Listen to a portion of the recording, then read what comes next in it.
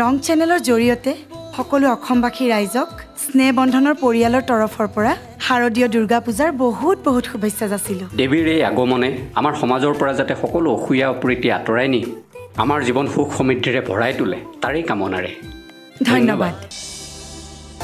অৱশ্যে তুমি স্বীকাৰ কৰিবই লাগিব তোমাতকৈ মই বেছি ইনফৰ্মেটিভ। আজিৰ দিনটোৰ খাছ ইনফৰ্মেশ্যনটো নালাগে নেকি? আজিৰ দিনটোৰ খাছ খবৰ হ'ল এনি গ'ল। এইটো মোৰ কাৰণে একো খাছ খবৰ নহয়। কোনোবা ক'ৰবালৈ গ'ল তাত মোৰ কি আহে যায়? তাৰ পৰাইতো তুমি অংকবোৰ আৰম্ভ কৰিব লাগিব। এই বুঢ়াটো মানে মই এতিয়া গাঁও পান চাফা কৰা কামতো লাগিবগৈ লাগিব। এই মুখেৰে কি ভুৰ ভুৰাই আছ? বোলো অফিচলৈ যাবলৈ সময় হ'ল। এই মাৰি দিম বাপেকে। মোক এনেকৈ কলা মানুহক চিঞৰা দি চিঞৰি চিঞৰি কথা নকবি, পঢ়াই দিম এইখন।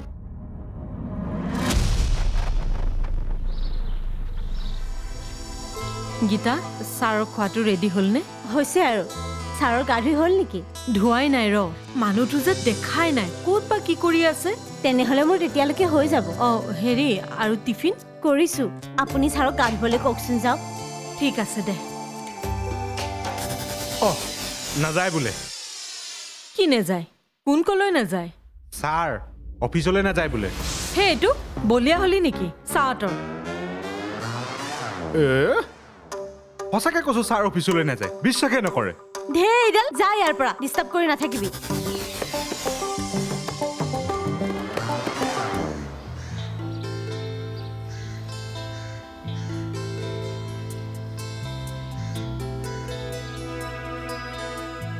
হেৰি, সময় কিমান হ'ল গম পায়নে?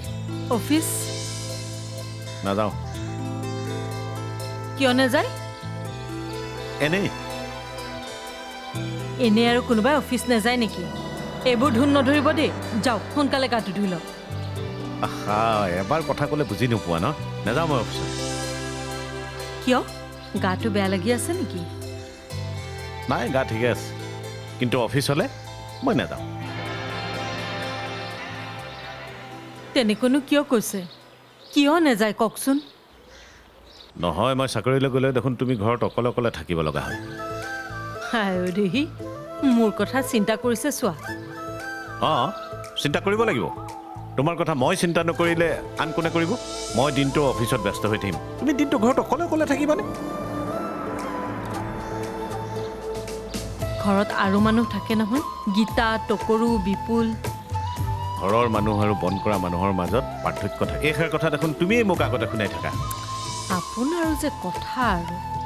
ডাঙৰ বাবা আৰু এনিয়ে আপোনাৰ কাৰণে চাকৰি এটা বিচাৰি যোগাৰ কৰি দি থৈ গৈছে। এতিয়া মই যদি আপোনাক পঠাব নোৱাৰোঁ, সিহঁতে মোক কথা নুশুনাব।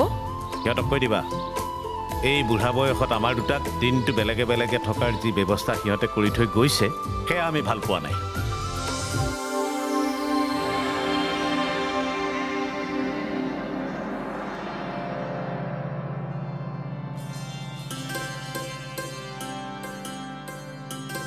ঐ বাদ দে বাদ দে, ইমান দৌৰা দৌৰি কৰি একো লাভ নাই। মালিক অফিচলৈ নাযায়। কি? কোনে ক'লে তোক? মালিকে নিজে কৈছে। নেযায় যদি আগতে ক'ব লাগে, এনেই ইমান কষ্ট কৰি মৰিলোঁ। হেৰৌ, মালিক মানুহৰ কথা, যেতিয়া যি মন যায় তাকে কৰিব। চাকৰ হ'লো বুলিয়ে আমাৰ দেহাটোও মানুহৰ দেহাহে।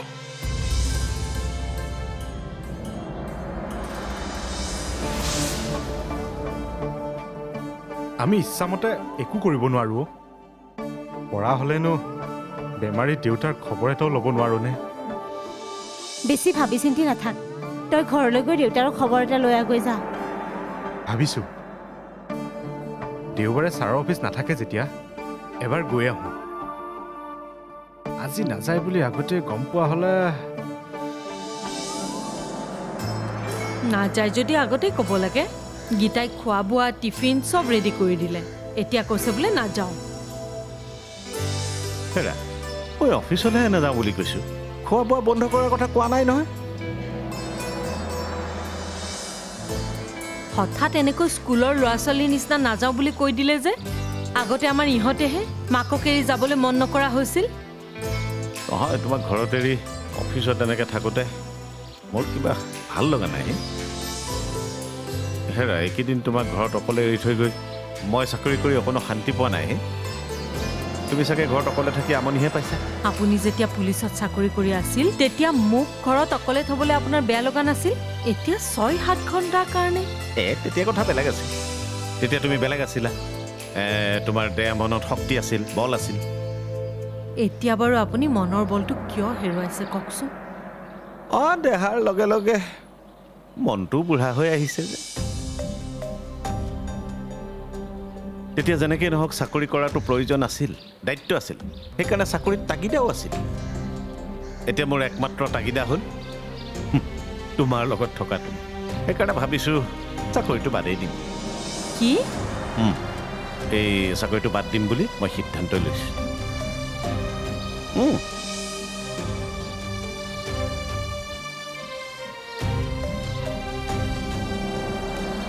বাইদেউ বাইদেউ বাইদেউ ভিতৰতে আছেনে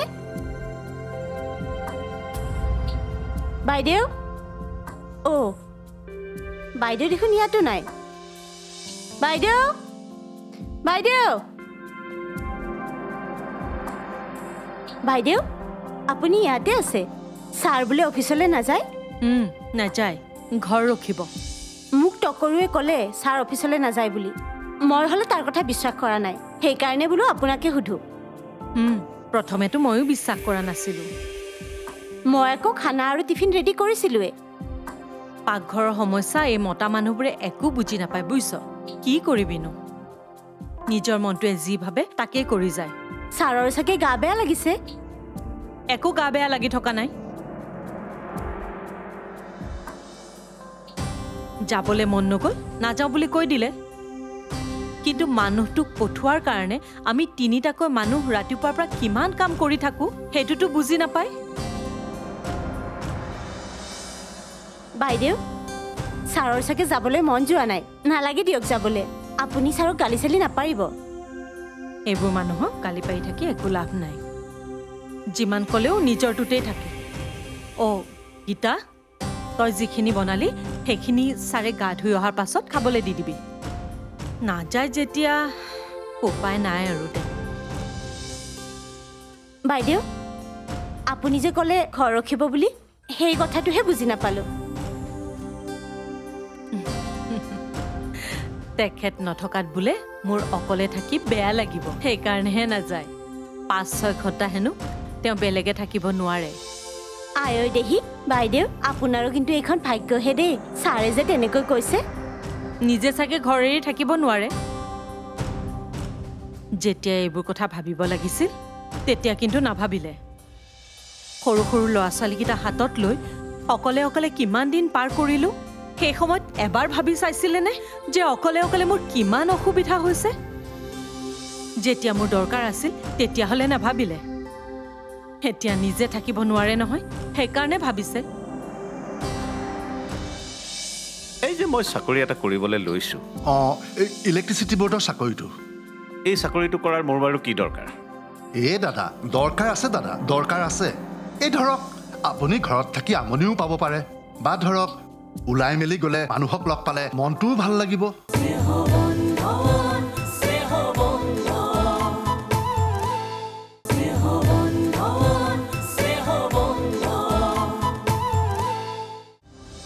বাইদেউজনীও মোক খোলা খুলিকৈ একোৱেই নকলে নহয় মাকক আৰু ঘৰত থকা ছোৱালীজনীক কৈছোঁ বুলি কৈছে এতিয়া ছোৱালীজনীক সুধিলে তাই আকৌ কয় তই ঘৰৰ পৰা আহ এতিয়া যাওঁ বুলি মই হঠাৎ এনেকৈ কেনেকৈ যাওঁ দৰমহা পাতিও একো হোৱা নাই দেখোন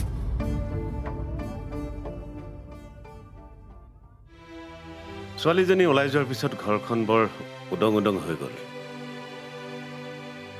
মনটো এনেও বেয়া লাগি আছিল ভাবিলোঁ আপোনাকে মাতো কথা এটাও পাতিব লগা আছে হয় ছোৱালীজনী যোৱাৰ দিনাই মই আপোনালোকৰ ঘৰলৈ পাক এটা মাৰিম বুলি ভাবিছিলোঁ পিছে আমাৰ এওঁ ক'লে বোলে তেখেতসকলে যদি আমনি পায় সেইকাৰণে অহা নহ'ল আৰু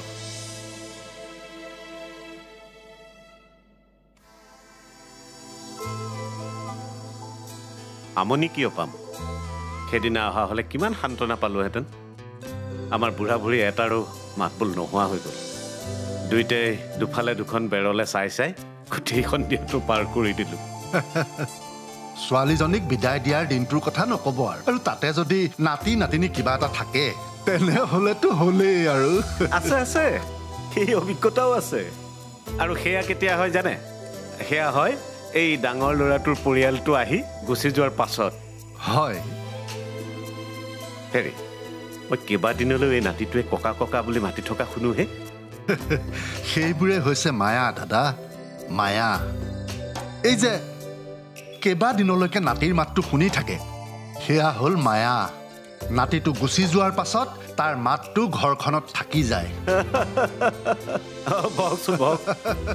হ'ব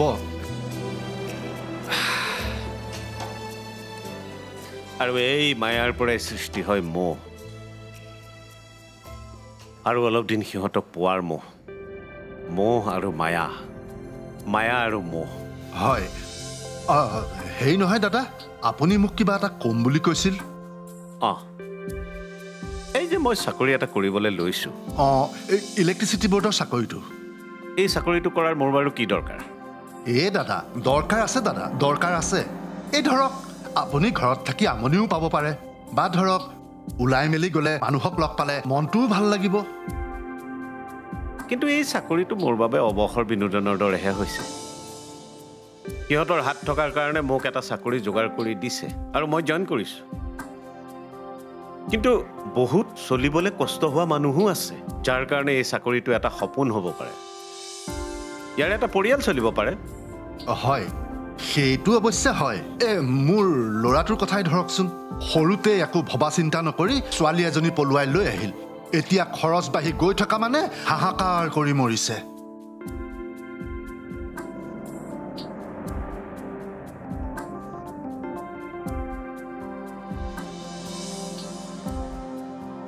মই আপোনাক ক'ব খোজা কথাও সেইটোৱেই চাকৰিটো মই এৰি দিম আপোনাৰ ল'ৰাটোক দিবৰ কাৰণে মই কথা পাতিম মোৰ অৱসৰ বিনোদন কটোৱাৰ বাবে চাকৰিটোৰ প্ৰয়োজন নাই কাৰোবাৰ এটা পৰিয়াল পুহিবৰ বাবে কৰক নে কি কয় আপুনি মই কি ক'ম দাদা ক'বলৈ মোৰ আছে কি আজিৰ দিনত আপোনাৰ দৰে মানুহো আছে নিজে কৰি থকা চাকৰিটো আনক দি সহায় কৰা মানুহজন মানুহ নহয় দাদা দেৱতা মহাত্মা আপুনি ৰ'বচোন চাকৰিটো দিলোৱেই বুলি কিয় ভাবিছে মই কথাটো ক'ম তেওঁলোকে দিয়ে বা নিদিয়ে সেইটো তেওঁলোকৰহে কথা চাকৰি পোৱা নোপোৱাটো পাছৰ কথা কিন্তু আপুনি যে কথাষাৰ ভাবিলে মোৰ অন্তৰখন ভৰাই পেলালে দাদা এই যে আপুনি আহি মাজে মাজে মোক লগ দিয়েহি আপোনাক মোৰ নিজৰ আপোন মানুহ বুলি ভাবিহে আপোনাৰ ল'ৰাটোৰ কাৰণে কিবা এটা কৰিব বিচাৰিছোঁ আৰু এইবোৰেই হ'ল সেই আপুনি কোৱা মায়া মোহ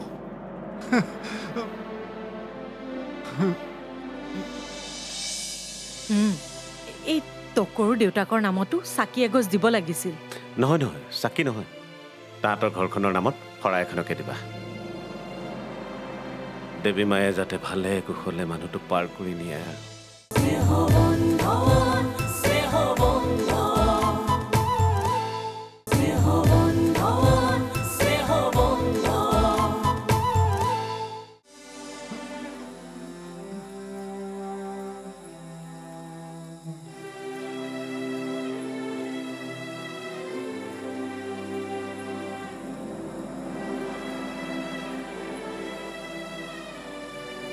কি হলো একেবাৰে কণা মুচৰিৰ দৰে জুপুকা মাৰি বহি আছ যে আজি কি বজাৰ সমাৰ কৰা চান্স নাপালি নে মালিকে আৰু দিলে ভালদৰে হেই মন চন ভাল নহয় অ কি হলো তোৰো মন বেয়া লাগেনে মোৰ হ'বলা মন চন বোলা বস্তুটো নাই নেকি কিহৰ মন বেয়া লাগে অ সংসাৰ নাই পৰিয়াল নাই কিহৰ টেনচন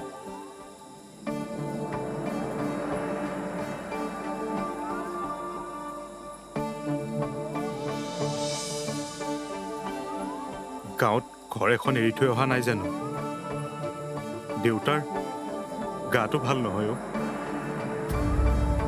এটা কাম নকৰে কিয় এবাৰ গৈ নাহ কিয় খবৰ এটা কৰিয়া তাকে ভাবিছোঁ যাবতো লাগিছিলে চাওঁ ৰ টকৰু ক'ত আছনো তই আছোঁ ৰ ইয়াতে বুঢ়ীয়ে কিবা এটা কাম দিলেই চাগে যাওঁ দে যা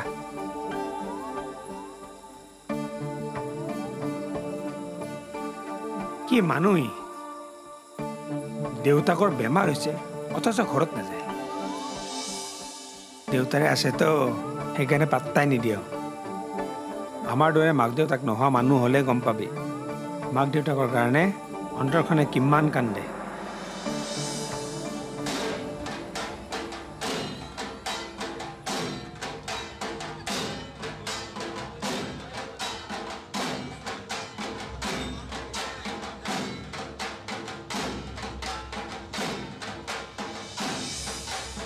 ভা আজি অষ্টমীৰ দিনা ইমান মানুহ হৈছেনে তাকে এই দুবছৰ ভালকৈ মানুহবিলাকে পূজা পাতল কৰিব পৰা নাই নহয় সেইকাৰণে এইবাৰ আৰু সুবিধা পাই একেবাৰে ওলাই আহিছে আমিও যাব পাৰিলোহেঁতেন নহয় কিন্তু মনবোৰেই ভাল নহয় এই টকৰু মুখখনলৈ দেখিলেই বেয়া লগা হৈছে হেৰা এটা কাম কৰা কাইলৈ এই নৱমী পূজাতে আমাৰ শৰাইখন দি দিয়া কাইলৈ ভাল হ'ব এই নৱমীত কুমাৰী পূজা হয় নহয় গতিকে কাইলৈ ভাল হ'ব এই টকৰু দেউতাকৰ নামতো চাকি এগছ দিব লাগিছিল নহয় নহয় চাকি নহয় তাহাঁতৰ ঘৰখনৰ নামত শৰাই এখনকে দিবা দেৱী মায়ে যাতে ভালে কুশলে মানুহটোক পাৰ কৰি নিয়ে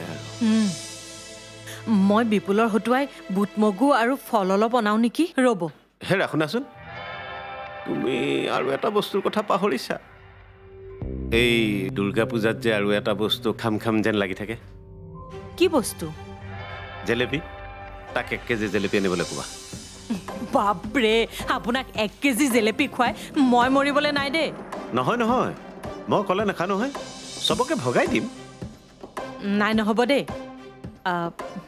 এখন খাব পাৰিব তাৰমানে জেলেপি আনাবা জেলেপি নাখালে পূজা পূজা লাগিব জানো তাকেই জেলেপি খাই খাই টিভি চাবলৈ বৰ মজা হ'ব বুজিছা হ'ব বাৰু নমস্কাৰ মই জোনালী দেৱীয়ে সমগ্ৰ অসমবাসী ৰাইজক ৰং চেনেল তথা স্নেহ বন্ধনৰ পৰিয়ালৰ তৰফৰ পৰা শাৰদীয় দুৰ্গোৎসৱৰ শুভেচ্ছা তথা শুভকামনা জ্ঞাপন কৰিছোঁ এই দুৰ্গোৎসৱে আপোনালোকৰ জীৱনৰ পৰা অপায় অমংগল যেন আঁতৰ কৰে তাৰে কামনা কৰিছোঁ ধন্যবাদ মই মিতু কাশ্যপে ৰং চেনেল আৰু স্নেহবন্ধন ধাৰাবাহিকৰ পৰিয়ালৰ তৰফৰ পৰা সকলোকে শাৰদীয় দুৰ্গা পূজাৰ শুভেচ্ছা জনালোঁ দেৱীৰ আগমনে যাতে আমাৰ অপায় অমংগলবোৰ দূৰ কৰি আমাৰ জীৱনলৈ সুখ সমৃদ্ধি কঢ়িয়াই আনে তাৰে কামনা কৰিলোঁ ধন্যবাদ নমস্কাৰ মই মৃদুল বৰুৱাই আপোনালোক সকলোকে স্নেহবন্ধনৰ পৰিয়ালৰ তৰফৰ পৰা শাৰদীয় সম্ভাষণ জ্ঞাপন কৰিছোঁ নমস্কাৰ মই নৱজিৎ কোঁৱৰে ৰং চেনেল আৰু ধাৰাবাহিক স্নেহ বন্ধনৰ পৰিয়ালৰ তৰফৰ পৰা সকলোলৈকে দুৰ্গোৎসৱৰ শুভেচ্ছা জ্ঞাপন কৰিলোঁ